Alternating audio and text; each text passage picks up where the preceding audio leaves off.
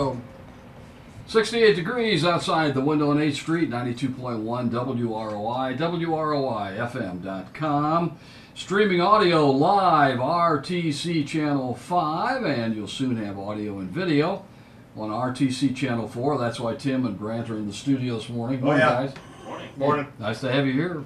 And of course, Fulton County Community Foundation with Brian Johnson. Brian, good morning. Good morning, Tom. It's lovely walk down this morning. Nice. Sun shining, light breeze out there, nice temperature. Can't beat it, can you? Can't beat nice it. Spring. It's really It been a is. very pretty spring. It is. Yes. Continues on that way. Yes, we'll take this every day of the year, right? We will. So, well, hey, we got a lot of things going on at the foundation right now. Always busy. A couple of things, reminders. The Kewanee Union Township Community Endowment Fund is one that was started a few years ago and makes grants specifically in the Union Township area. We're accepting applications for grants in that area up to $2,500. Some years that's been one project, some years it's been split up between multiple projects. But the grant application deadline for that is May 5th. So folks still have some time to get that application completed and back to us, about a week and a half. Right. We'd love to see some projects. The goal is to support projects specifically in the Union Township area. We have folks that live and work in that area that are part of that committee that make those decisions, and can support some really neat things in that area. So again, May 5th is the deadline for that. That application is available on our website, nicf.org. If folks have questions about that, whether their organization is eligible for that or just ideas for a project, we'd love to talk to them if they have questions about that. So absolutely. Another thing, the deadline for the grant applications for the Fulton County Women's Giving Circle has already passed, but I wanted to take this opportunity to invite any women who are available. Tom, we're not invited. We're not women, so we can't be part of this group, but they will have their annual social May 9th. And what happens is this is the time when they invite the organizations that have applied for grants to come in, give a little bit of a talk about the project, about their organization, and then all of the members that are there will then vote on which projects they want to support. All of the finalists will receive some support, but the votes will determine what level of funding each of them receives. So really neat. This is, if women are listening and they're not a member and they'd like to come and see what the group is about, we'd love to have you join us. Our request is that you RSVP by May 3rd to the foundation. You can give me a call, 224-3223, or email me at fulton@nicf.org and get your reservation in. If that's something that you're interested in finding out more about this group and would just like to see what goes on at these events, we'd love to have you. I think I can mention that the recently retired Mike Kinney will be our entertainment for the evening. He'll be performing some of his music at the event as well. So come hear some good projects that are going on, hear some good entertainment. Members also, please RSVP to me by May 3rd so we can make all of our plans, get everything in line for that. But it's always a wonderful evening. Again, that's May 9th at 7 p.m. at the Akron Community Center. We'd love to have women that are interested in joining us be a part of that. It's almost time for scholarships. In the near future, we'll be attending through the month of May scholarship presentations, giving early congratulations to the class of 2017. It's always a fun time of the year that we look forward to that. So today what I wanted to do, it's been a while since we've talked a little bit about the history of the Community Foundation. So I kind of wanted to run through some of the highlights and some of the things that have gone on with the foundation. And a rich history it is. A rich history it is. It's really amazing when we look back at the past almost 25 years. 2018 will be 25 years. Kind of hard to believe that that's been around, but from where this organization has come. Kind of a little bit of history about community foundations. Indiana has 94 community foundations. At least one that serves every single county. A couple of counties have two for various reasons. But a lot of these started as a result of Lilly Endowment's involvement with this. One thing that we often get is the question, well, you're part of Lilly Endowment. No. The Northern Indiana Community Foundation is not part of Lilly Endowment. We've received support from Lilly in the past, but we are our own standalone organization. So what happened was Lilly Endowment is one of the largest private foundations in the United States, and they wanted to be able to help communities start their own individual community foundations made up of local individuals that made decisions on local projects. They're sitting in Indianapolis and hearing all these requests from around the state and say, you know what, all of these sound like good projects.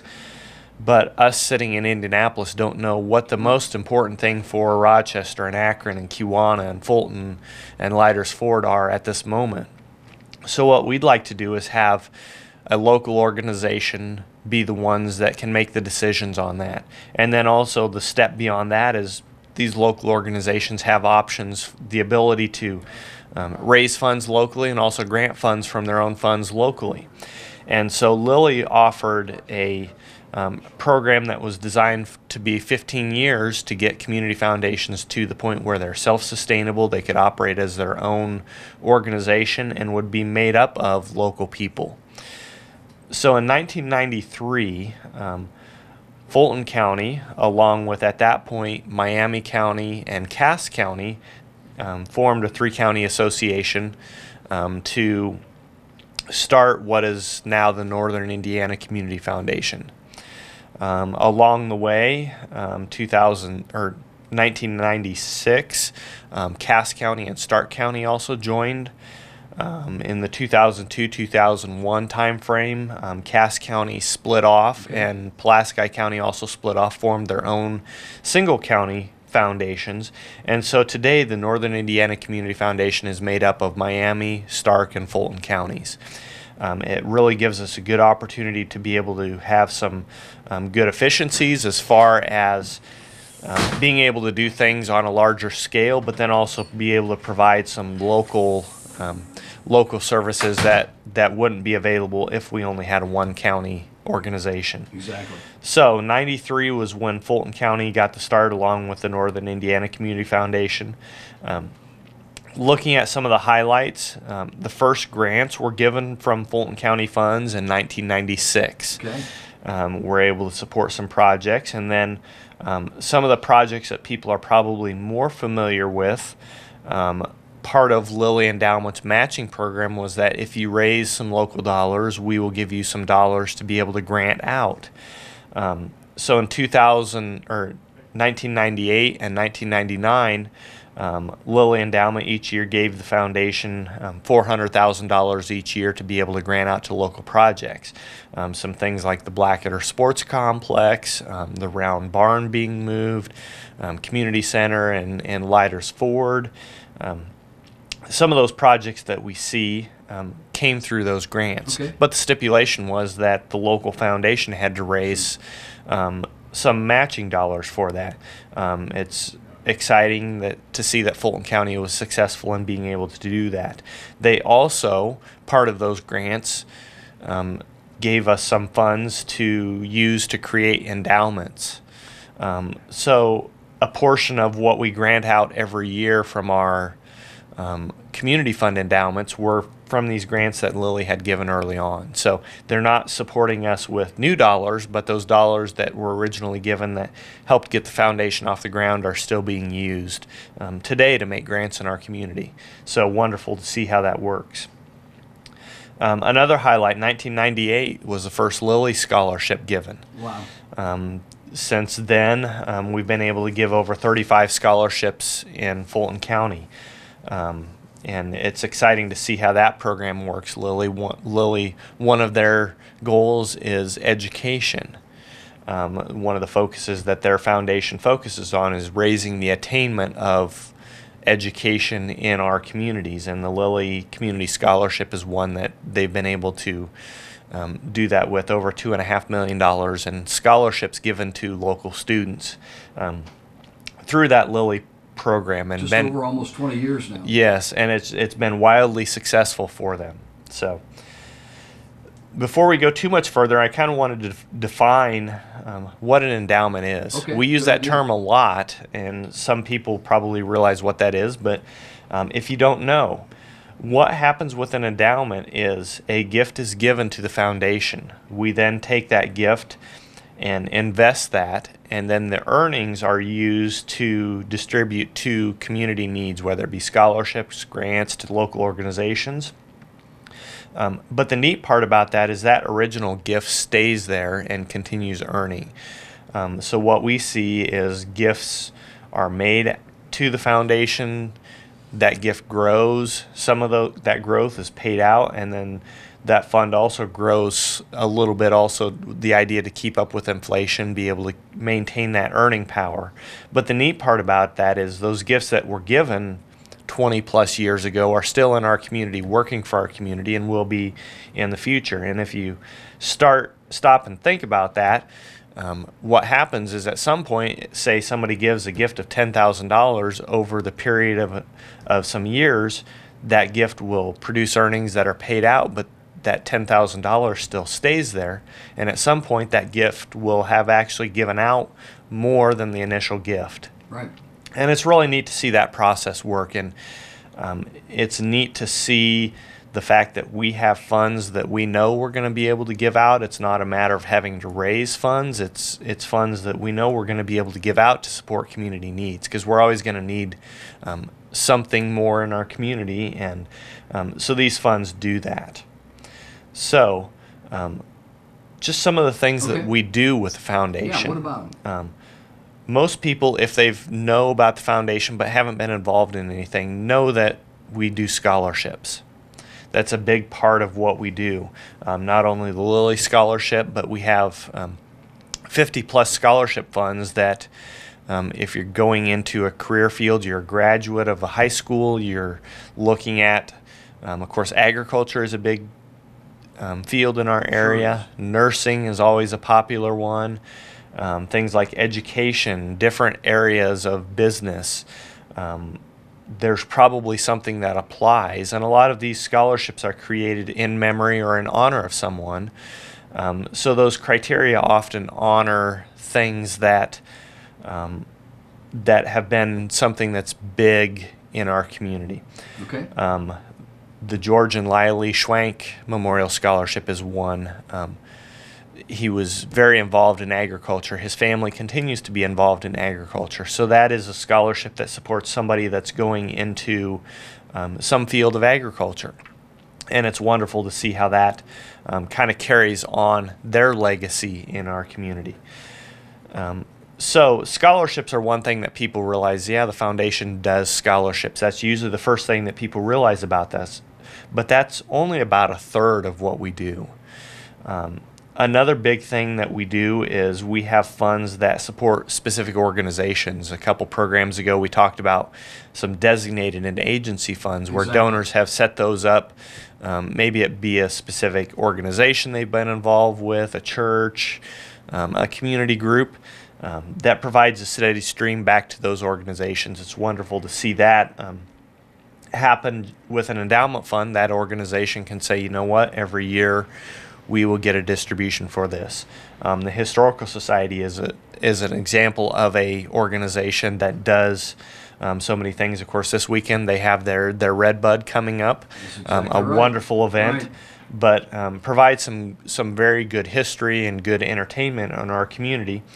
They have two funds that support them, so every year we get to take them a check that provides for some of the things that they're able to provide through the Historical Society. So that's another area that we support.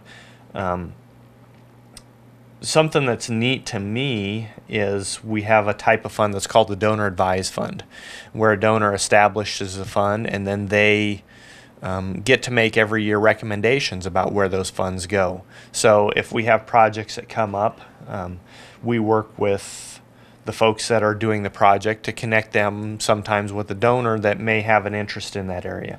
It's a flexible type of giving where a donor doesn't have to commit to one specific thing or organization, and they can every year make a recommendation out of that. It's a really, to me, those are the most fun because you get to be able to connect a project with a donor that are both doing a good thing. Pick and choose, in other Pick words. and choose, pick Sure. and choose. Or a lot of times donors have specific projects that they know about that they like to support. So wonderful to see that.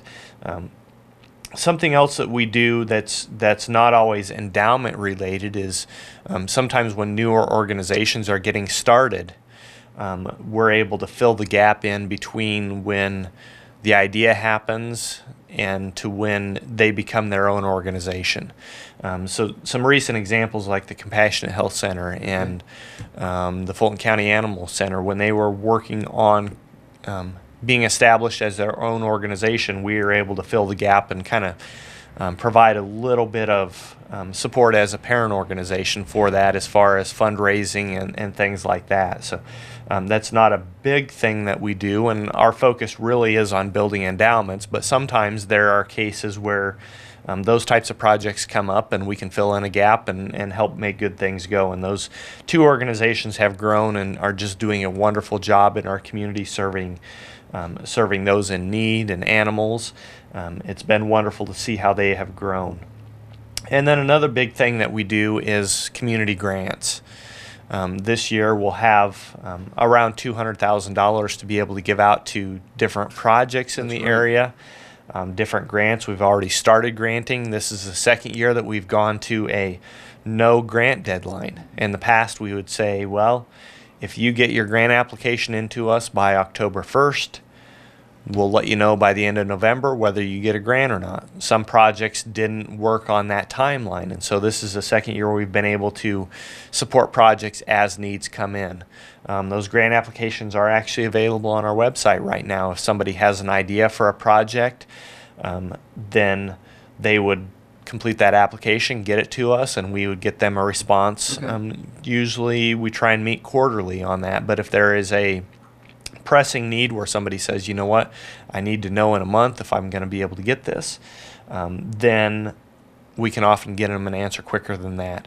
And part of the reason why we're able to do that is because we have so many funds that support those community grants. So it's been wonderful to see that project happening. Exactly. Kind of an example of a recent grant, the Fulton County Council on Aging. They can apply for grants for their vehicles. If you've seen the Transpo vehicles around town, if you haven't been downtown during the day, you haven't. Chances are you've seen multiple of them throughout the day. We are able to grant. They have to provide some local matching funds every year for purchasing new vehicles, and we're able to grant to that, just as an example. And their timeline is they often have to know towards the start of the year. So our committee was able to support them this year through that on their timeline, not making them fit in our timeline. So Right. it's been wonderful to see that. And again, that's about a third of what we do in our community. So really some wide-ranging things. If people have an idea for a project, You're always willing to listen. whether it be grant or if you say, you know what, we need an endowment fund for this, we're always willing to sit down and talk about how, if the community foundation can help make something like that happen. So just some quick stats. 2016, we're able to give out over $120,000 in scholarships Great. to area students, and that's the cost of college is a major concern. Scholarships make this cost a little bit more affordable. Another pretty interesting stat, $184,000 in community grants. That supports just a number of projects throughout the community that it's neat that we don't have to fight with other counties to be able to receive those funds. We know that those monies will be given out to Fulton County projects, and it's wonderful to have that income stream. Another big number we always like to look at, since '93 when the foundation started, over $11.6 million distributed. Now that includes everything that we talked about. That includes our grants, that includes scholarships, support for agencies and organizations. But when you think about that, $11.6 million, that's a pretty good number to be able It's very to say, impressive. we've been able to give this in our community Right. and help these projects happen. So the one thing that people often don't understand is where our funding comes from. Right. It's from donors. Sure. Without donors, none of this would have been possible, not even the early Lilly Right. grants, because they always said you need to be able to provide some matching funds for this. And so in wrapping up, I'd like to say thank you to the donors that have made this possible, whether it be a big gift, a small gift, anything that has helped us get to this point. And the wonderful thing is those gifts are still here. Those gifts are still working. In another 10 years when we're doing this radio program, Tom, we'll be talking about how much more has been able to been given out, and it's all because those donors have supported that. So thank you to everybody who's made this community organization possible, and it's exciting to see how we can help support the community. So, and of course, Fulton County in particular has always been a very giving county. It has, and folks really respond to that. So, yes. As you say, thank you for all that. Yes, it's just wonderful to see. It's a great community to live in, and we appreciate the fact that when there's a need, people step up and say, you know what, I can help fill this need, and that's been proven again and again. So wonderful to see that. So just a couple quick reminders. The Kewanee Union Township Community Endowment Grant application is due May 5th for projects in the Kewanee Union Township area. The Fulton County Women's Giving Circle Social is May 9th at 7 p.m. at the Akron Community Center. Please RSVP to me by May 3rd on that. And if you're interested in anything we talked about or have an idea for a project that you think the Community Foundation may be able to help with, we're always interested to hear about those. You can find us online, nicf.org, on Facebook under Northern Indiana Community Foundation. Give us a call, 224-3223, or stop by our office at 715 Main Street here in Rochester. We'd love to hear any ideas you have for helping improve the quality of life in Fulton County. Brian Johnson, as always, thanks very much for the information, and thanks for all the good work you do. $11.6 million, that's impressive. It's pretty neat to be a part of. I bet it is. Brian, thanks. Thanks, Tom.